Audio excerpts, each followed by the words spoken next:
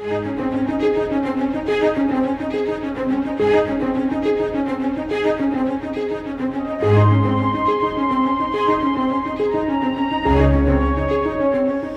your walk audit team is formed, you can start planning your walk audit. There are 3 key steps in planning for a successful walk audit. First, you'll need to determine which area of the community your team would like to assess.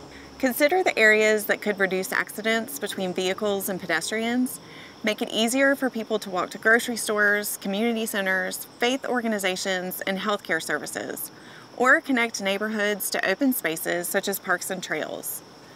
Be sure to select an area that addresses health equity.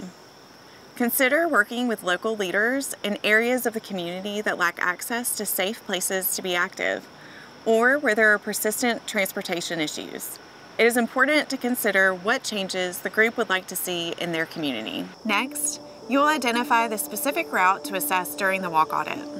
Generally, routes should not exceed 1 mile, so participants can properly survey the route and document their findings. If you have a large group, you might consider breaking it up into several smaller groups, which would allow participants to audit more than one route. Lastly, think about who your route leader should be. It's recommended that 1 route leader per group of 5 to 10 people guide participants along the route during the walk audit. Leading a walk audit is a great way for community members to get involved, and it doesn't require any previous experience. What comes from the experience of the walk audit is that it's important to involve folks, to get people engaged, to fire them up about where they live and how they can support and help solve problems within their own communities.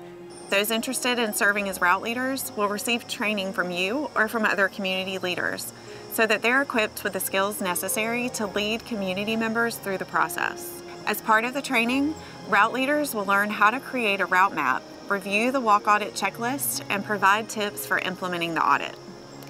Before leading the team on the day of the event, route leaders are encouraged to preview the assigned routes.